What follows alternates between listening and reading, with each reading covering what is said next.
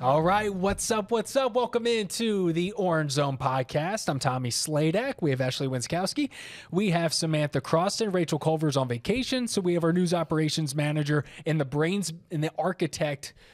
One of them behind this set. That's Brian and Ellie on the producer, Mike. Welcome in. On today's episode, we are getting into the weeds with Syracuse football spring practice. We had some big updates on player personnel and some no names. Ashley will be getting into that. We also have Syracuse Lacrosse, just 2 games left for these teams as they're both trying to hunt and make the postseason. The women, it's looking good. The men have a little bit of work to do, and we'll get into that. And then, Judah Mintz, is he staying? Is he going? We'll talk about some updates on the transfer portal and a guy that we know for sure that's coming in Eddie Lampkin. So first off, it's a beautiful day in Syracuse in central New York, and I needed this so badly. I really did. It's like hot out.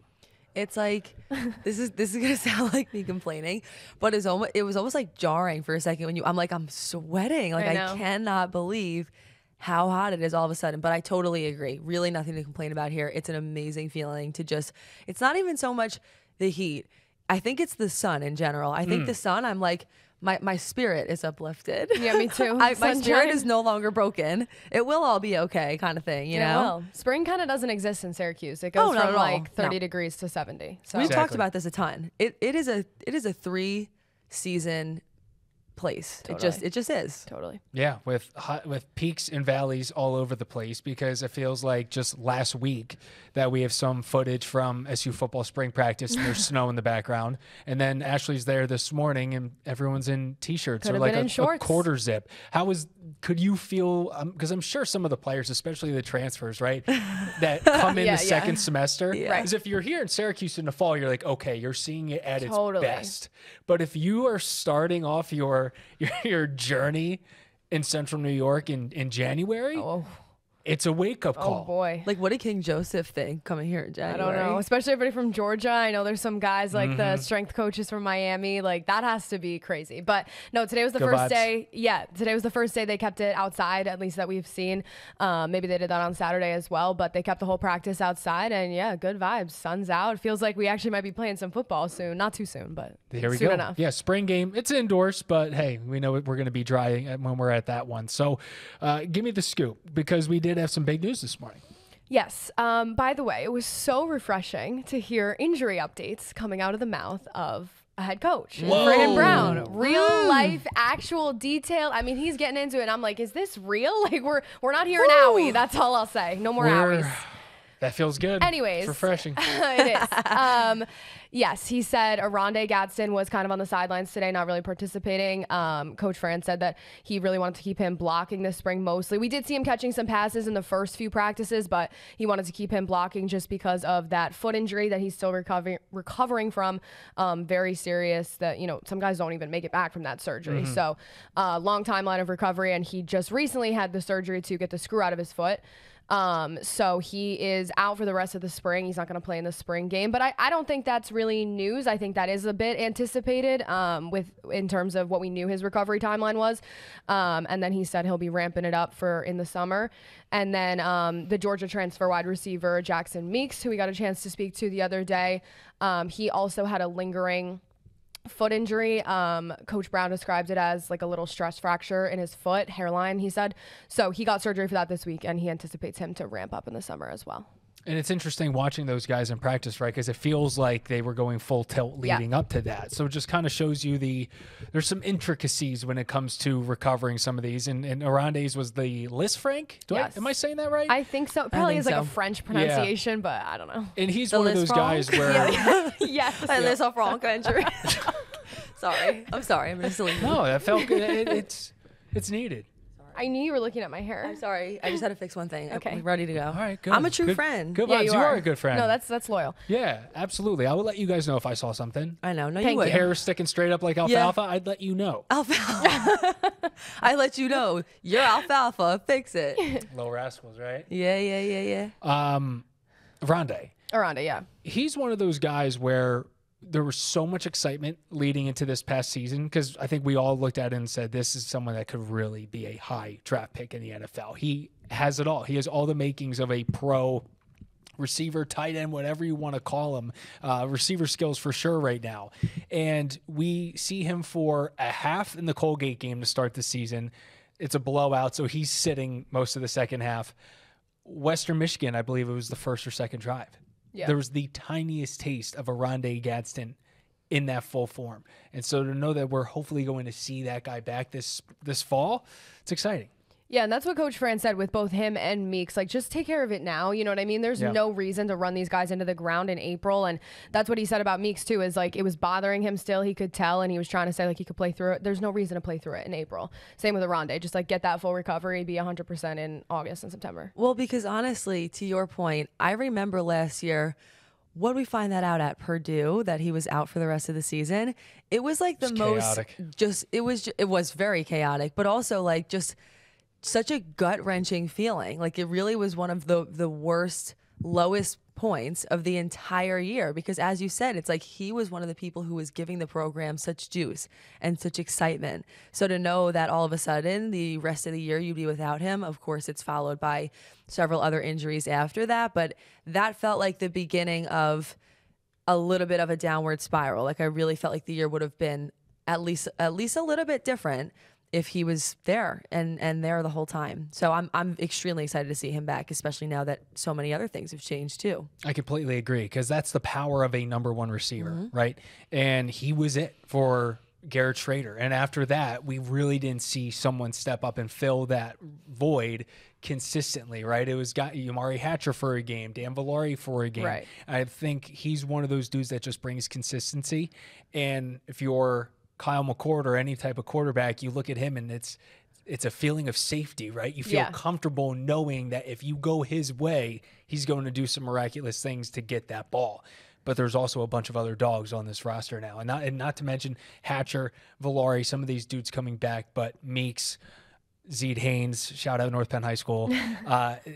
It's a wide receiver core that's been really impressive so far. Yeah, and we've talked about this before, but I don't think that had to go into McCord's decision, right? That he felt confident and comfortable coming here with, some options to catch his passes. I don't think he would have came here, aside from all of his, knowing Fran Brown and all that, if he didn't feel good about the receiving core. Big time. But it's exactly like from what you two both say. To me, the difference here this year is also it's that versatility. I think that feeling and that sense of safety and security comes from the fact that there are multiple options. The depth. When it was Gadsden and Schrader, it felt like when Gadsden was out, all of a sudden Schrader lost the peanut butter to his jelly. Yeah. And what are you going to do? Just eat a jelly sandwich? No. I don't know why I'm in a weird mood today, but you know what I mean? I really feel like I feel like this year's more of a Chex Mix. I feel like there's more options to choose from. And that is, to me, what gives me that feeling of security, is knowing that there are going to be several different options and several different looks. So that to me, from an offensive standpoint, is the thing that I'm most excited to see, is what kind of creativity and what kinds of players they're going to be utilizing. I agree. And I also, Fran said this morning, like I asked, like, what has surprised you now that we're getting towards next week's the last week of spring practice, spring game next Saturday. And he said the run game, which I know Syracuse fans are sick of the run game because of last year and all that. But, he was like, we really do. If I want to be able to, if we have to run the ball, run the ball 100 times and have them not be able to stop us. So I just thought that was interesting that he pointed that out with LeQuint. Obviously, we know is kind of geared up for another monster year, and, the pieces behind him.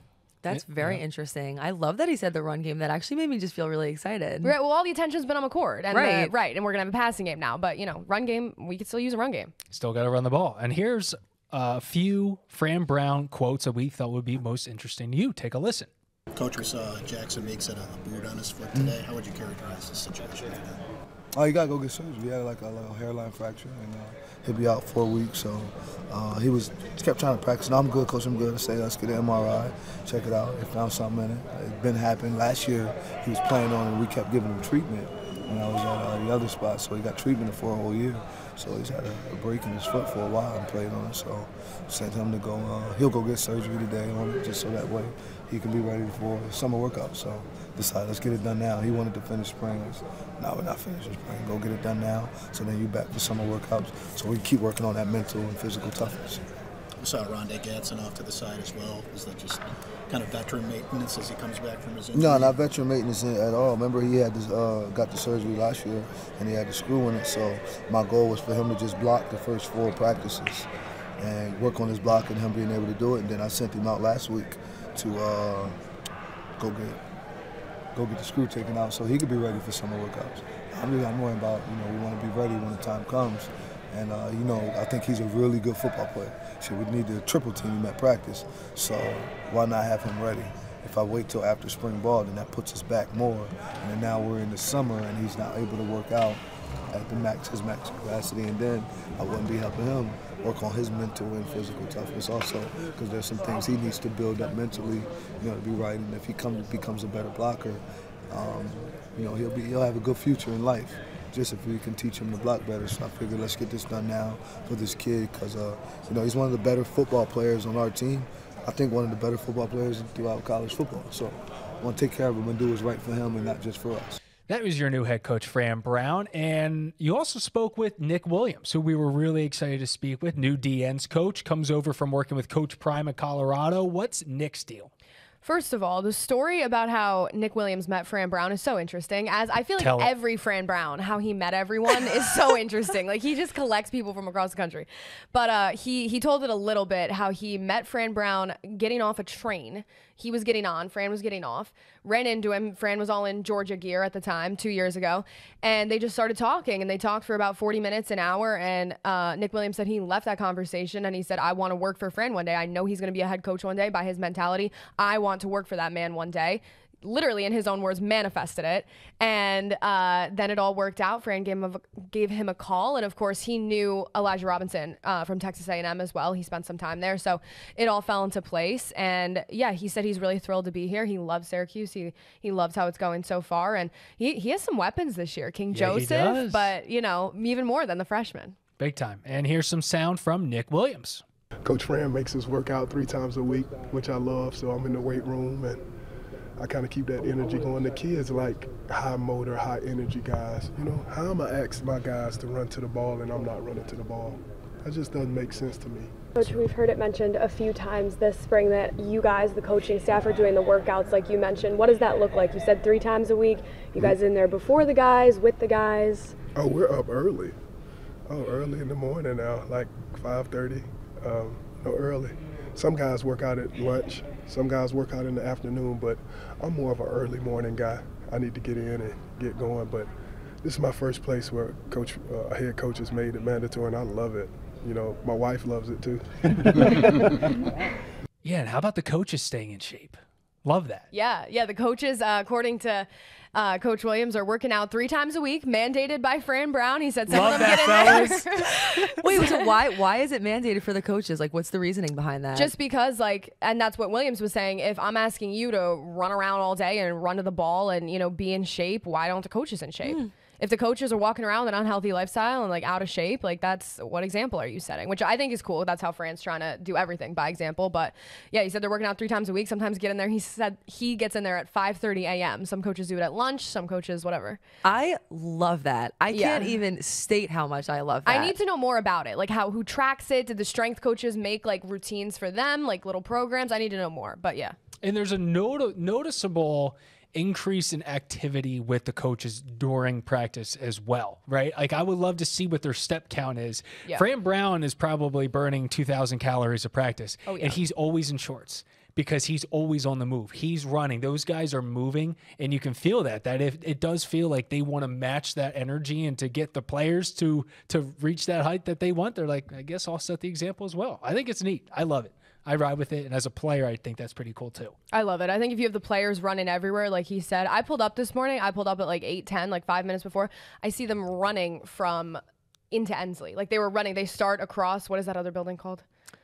Where they have the meetings and the press conference, the Lally Center. Complex. Yeah, if you know, and they're sprinting into Ensley, and I was like, "Oh my God, good morning." Wait, at this point, by next week, they're gonna have the journalists doing sprints. Literally, we could have a media cup. I'm still down for that. I still want there to be a media pro day. Yeah. Me too. We have to do it in our suits. Sam would smoke them. Smoke the comp. We'll see about it. Yeah, just join the punting crew. John Lally and Zaire Franklin will be kind of celebrity coaches for the spring game, which is, I think, a cool twist. I think there's a lot of people excited to see what that spring game is going to look like. It's at the Dome, night of April 20th. 2 p.m. that day, Paul Gates' jersey retirement will be happening with SU men's lacrosse in their regular season finale. But spring game will be cool. I want to bring in Brian and Ellie, who's on the producer mic. Brian works. Brian is the brainchild of helping create this space, and he's a huge help, and he's one of the only reasons that we're able to really do this. But Brian, you also work at the Dome, and you do some replay, and you have a very important role, and fans, I think, appreciate you, man. So thank you. Well, I appreciate that. Yeah, so I work with the Dome TV crew, as we're called, and we're not doing the outside broadcast like ESPN or ACC Network. We're literally the broadcast group for the video boards. So I've done a lot of roles, handheld camera, technical director like I'm doing for your show right now, and also replay booth stuff for them as well. How do you guys get the replay done so quickly? Because it is lightning quick. Yeah, and it's is that crazy. practice? What's the key to that? The key to it is this really expensive machine called the EVS, which is just a really, think about it like a very responsive DVR with 4 to 6 or 8 channels of it. And that's how it's done in all major broadcasts and stuff like that. I was actually there the day it was delivered when they got the new gear. And Jackie Antano, who runs our program, said, "Can you grab that box? We got to bring it up to the room." And I was carrying it, walking under the stadium control and onto the elevator. She said, "Don't drop that. That's the EVS. It costs about $250,000. It was literally like carrying a house in a box. Oh I my was God. kind of terrifying. I would have gone out. I would have created myself into a Michelin Man, in bubble wrap. Bubble wrap. I first of all would have dropped it. Yeah, I would. Yeah. I would have dropped it too. Don't want to do that. Most likely just drop it. But it's a Wow. great system. It's really fast and very cool to use. Actually, it's kind of fun. Yeah, well, from the fan perspective, I think it's so cool how quickly the replay happens, and it helps you guys when there's a big player who does the ball go off of out of bounds. It's you guys work quick, and it's pretty awesome. I mean, they have 3 angles ready in less Yeah. than 30 seconds. It really is amazing how they're all pieced together so fast. But I feel from Brian, your standpoint and what you do, I feel that's so important because I love hearing the crowd reaction. I want to hear the boo and all that Yeah. to the replay, Yeah. to the response. Yeah, it's definitely interesting because we are only allowed to show our looks aren't what people see at home because we have our own camera crew. So we can only get our looks in before the refs say the play is under review. So once it's under review, we can only show the ACC network looks or ESPN or whoever's doing it. So because we can't have the fans in-house seeing something at a slightly different angle that the referees aren't seeing and the people at home aren't seeing. So it's interesting, yeah. What a strange, interesting Look at rule. that That's insider that's a fun fact of the day Yeah. right there. Yeah, I that's love cool. that. Thanks, Brian. And yeah, as we mentioned, the 20th is a big day. SU lacrosse. Let's get into it. Actually, no. Before that, I think we got to do a little hoops, and then we end it on lacrosse. Judah Mintz. Is he staying? Is he going? That was the big story last week, and this was all around the same time. Now let's talk about first something that we do know to be true for a fact, and that is Eddie Lampkin is coming in. Syracuse has a new center. Comes in from Colorado, and he had a good year with the Buffs. 10 points, 7 rebounds a game, and I'm excited. They need bodies down low, and he's someone that looks like he can bang with the best of them. Not only bodies, but he's 6'10". Syracuse Big needed boy. a big guy. Maybe Big even boy. 6'11". He might even be 6'11". Is he 6'11"? Something. He's very big. Yeah, they needed a big guy at center, and I'm glad that they got him. I think he'll be a good addition. I think that, that's kind of a statement from Adrian Autry to just go out and get him, very close to the end of the season. So I'm excited to see what he does at center. Yeah, because also the idea of just the big boys and the bodies. I have to say, my one thing about Naheem McLeod is for someone who is as tall and has as large of a stature as he does, sometimes I feel like he didn't take up enough juice, he didn't take up enough space, or he wasn't aggressive enough. So I'm interested to see. I noticed there was someone on Twitter who was doing a comparison of both of them, and I realized that Lampkin and McLeod are actually the exact same weight. That's what it said, and they have just totally different body types. But Lampkin to me seems like someone who is going to take up a little more space down there, be a little bit more aggressive as far as the way he's able to box out. So that's something I'm really interested to see. Yeah, I think he'll be more of a nice mix because I know Malik was not a traditional center, but he was very athletic. He was always getting those steals, and that was something that was nice at that position, even though it wasn't so traditional. So I think Lampkin will be a nice cross between McLeod and Malik. And since we last spoke, the McDonald's All-American game happened, so it was really nice to just see Syracuse representation in there. Donnie Freeman, power forward, probably someone that's going to come in and get some serious minutes. I'll say that at the least, and only played 13 minutes. There's a lot of guys on those teams, but in those 13 minutes had 3 shots, and his 2 makes were threes, and then 1 was a buzzer beater. So he's someone that is 6'9", and truly does look to shoot a lot. And that's something I think that's just cool. It's unique, and there's a reason why he's top 25 in the country. It's because he's a versatile player. Yeah, I was seeing quotes from the Athletic writers that were there on Twitter that were at the All-American game. So impressed with him. Yeah, no, it's amazing you talk about the fact that he's a shooter. That's definitely also something that I feel like when you look at Syracuse basketball, that's something we need. I feel like we need people who are willing to take those risks, willing to keep shooting despite the fact even if it's not going in or if they're having an off game. I think we need people who feel confident enough in themselves to continue to take those risks. Right. And as for Judah Mintz, we know some people that have been transferring out, some that have been coming in. Judah's that. What's the deal right now? And it started because of a report with Mike Waters from Syracuse.com. We know Mike well. Mike's a great guy. And he reported that there's multiple sources saying that Judah Mintz would be leaving and entering his name in the draft. Judah did not take too kindly to that report. He didn't say it wasn't true. He didn't say it was false. He just wasn't happy with it. And I think what we're seeing right now is just in 2024, everyone has access to social media, right? And these players and whoever, if they want, can announce it themselves on their own platforms. And whether that was what made him upset or whether he hasn't made up his mind yet, we're going to be finding out. But ultimately, right now, we're holding off on reporting anything on the stations until really we're hearing it from him. I have a question I'd actually like to pose to the group on that note, truly from a journalistic standpoint, because this is something that I see coming up a lot from the fans or from whoever and people have a lot of different opinions on this. Let's just say that you really nail it. Like it really is the right call.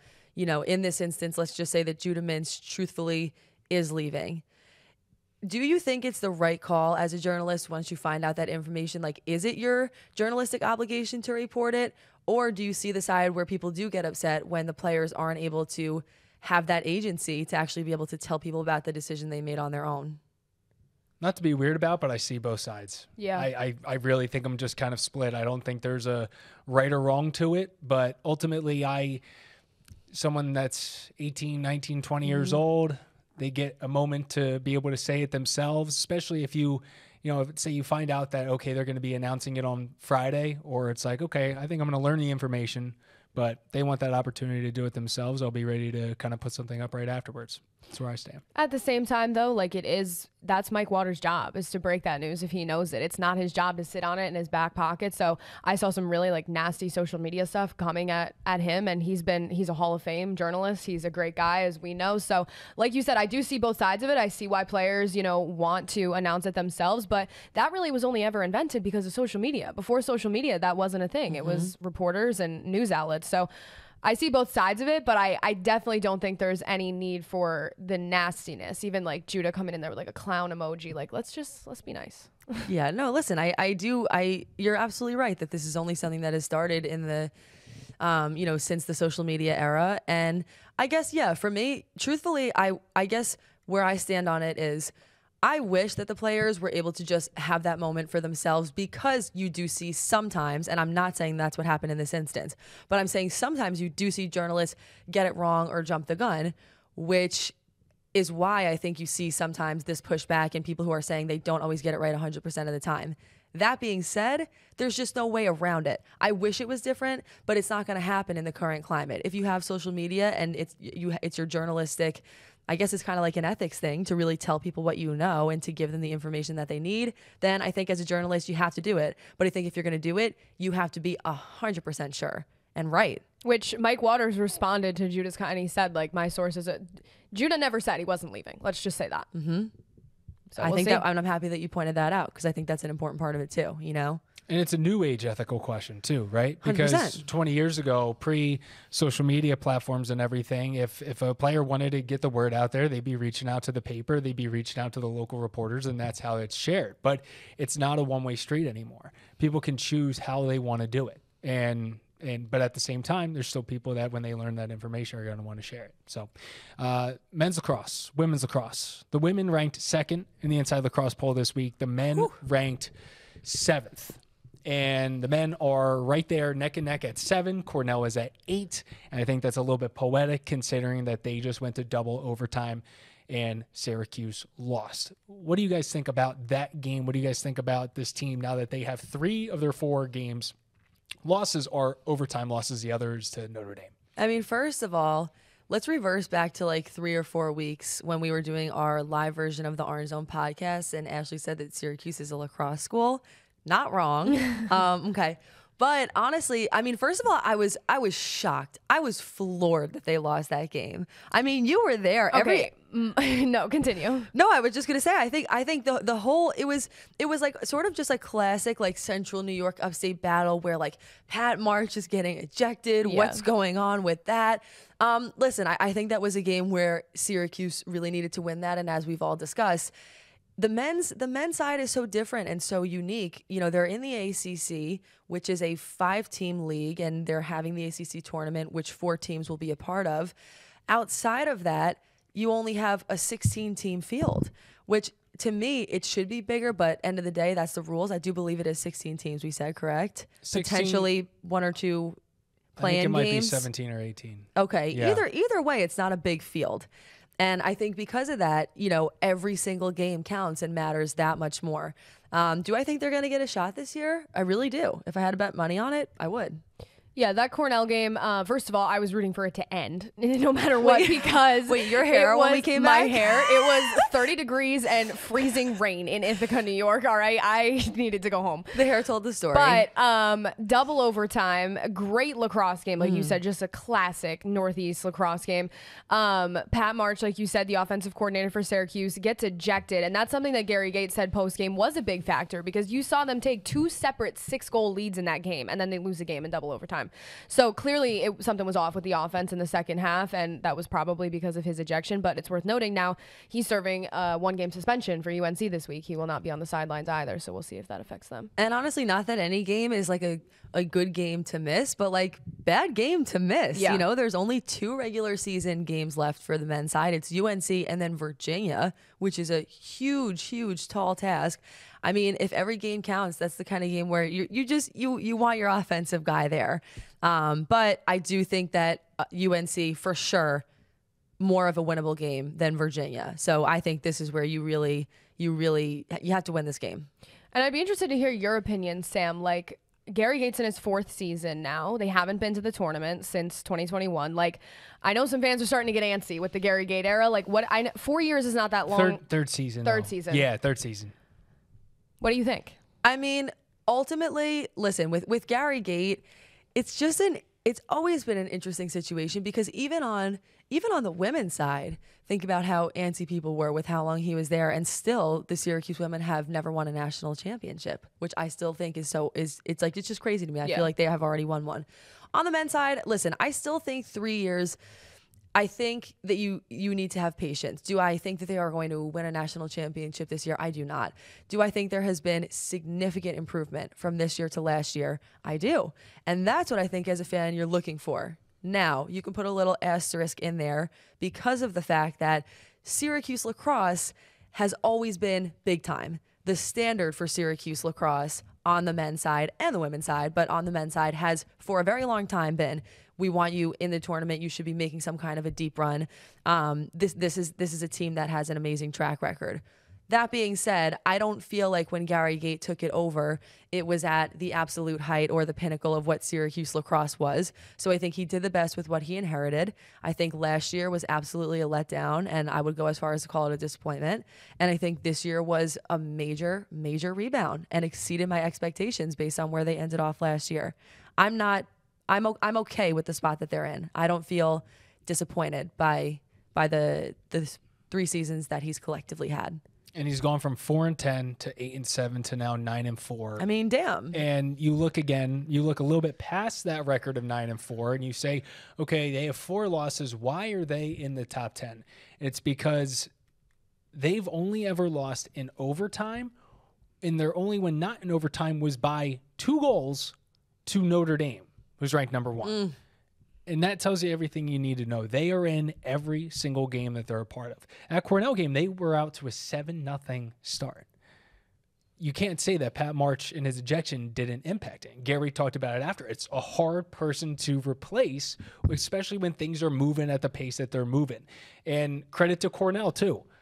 They're a great program, and they showed it and proved it right there. And it shows a bigger story, especially now that we had Colgate just upset Army, the same Army team that beat Syracuse in overtime, Sam's alma mater. They're ranked 17th. They're very much in the hunt to be the Patriot League title holder this year. And for such a small field of 18 teams, for 3 of them to possibly be from Central New York this year, that would be pretty cool. Yeah, we are lacrosse rich up here in Central New York. Powers. No, it really would. It would be amazing. And yeah, obviously, you know, quick shout out to Colgate. I think that's what's so exciting about, you know, the men's field in general for college lacrosse is so many of these teams, you know, even the teams that are unranked versus you're going up against a top 5 team, it does a lot of the times feel like it's anyone's game. And that's, I think, what makes sports fun and exciting, you know? Definitely. Big time. And as for the women's side, they can't lose right now. No. They can't lose. They started off the season 1-2, I believe. I think they've won 7 in a row now. 7 in a row, 7-0 in the ACC. 7-0 in the ACC. I mean, that's disturbing. Like, I honestly can't even believe that. And it's funny. I do feel like every year I get to this point with this team. But for a while, like in the beginning of the season, you know, a couple overtime losses and whatnot, I was like, you know, this team is going to be good, but where it's going to be the kind of thing where they end up, you know, there maybe for championship weekend and they just can't pull it out. And like, I just don't know. Like now they have me thinking, I'm like, could this be the year? Like you are just when I thought I was out. They've reeled me back in. They pulled me back in. They pull me back in. That's you. They have. I mean, still in the back of my mind when I think about anything that worries me, and she has been playing better, but I'm still not 100% sold on Delaney Schweitzer's performance and goal, and I'm wanting to see her continue to eclipse that 50% mark or be pretty close to it. But I mean, offensively, I don't even know what you do against this team. I know I said it last week, but I feel like versatility is the way that you define this Syracuse offense. It's insane. It's just like, I feel like every single time you look at the box score, there's 8, 9, 10 people who are scoring in a game. Like, that's not normal. It's almost like they're deciding ahead of time, like, okay, let's give this goal to so-and-so. Right? It's Who's going to have a good day today? Like, who let's wants to play score our whole 4 roster today? Raise your hand. Yeah. That's how it's been. And so they have 2 games left. They are at Clemson this weekend, so both teams are away. Syracuse is at UNC. UNC being the bottom of the ACC standings, and that's the ACC standings of 5 teams. The ACC tournament is back this year. And that's 4 teams. So 1 team doesn't make it. So if Syracuse wins one of their final 2 games, they are in. And this is really the weekend to do it, because Virginia, there's no telling what's going to happen in that game. Because, yeah, the Who's are good, as they always are under Lars Tiffany. But that's the final game of the season. They're ranked 2nd. I think just take care of business against the Tar Heels and help further, hopefully, cement your spot where if there's an at-large bid available, that they can grab one this year. 100%. You could say the same thing on the women's side. I feel like the Clemson game to me feels like a lock, but then they end the season against Boston College, which they've done for the past few years in a row. And I feel like that game it gives you that feel of one of those instant classics. The rivalry continues to build because they see each other in the playoffs so frequently. That's the kind of game where you just don't know what's going to happen, and you want to go into it with another win against Clemson, feeling like the absolute powerhouse that team has been so far into the season. Yeah, and the men's team, like we mentioned, won't have Pat March at UNC, but they do have a lot of rest. They didn't play this last weekend. The last time they played was that Cornell game 2 Tuesdays ago. So they're coming off like 10 days of rest, recuperate after that overtime loss, and hopefully get back into the swing of things. All right, let's go for double W's on Saturday. Double W's. Double W's. Put them up. There we go. That's is our the thumbnail. show. Oh, should we all do it? Yeah. W.